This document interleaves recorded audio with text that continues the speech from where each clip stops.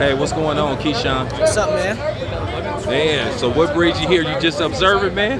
Nah, my friend Troy honestly just fought tonight. I thought he was gonna get a knockout, but the dude was so scary. He won't try to punch back the fight. But Troy definitely looked spectacular.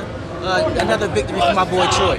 Okay, so you got something coming up next month. You fighting on the Shakur Stevenson card. So what kind of performance can we expect from you? Shit, expect a business Keyshawn performance. Y'all know how I perform. I always bring a great performance to the table. I always bring a dominant performance to the table. Shit, y'all know what I do, man. September 23rd, just check me out.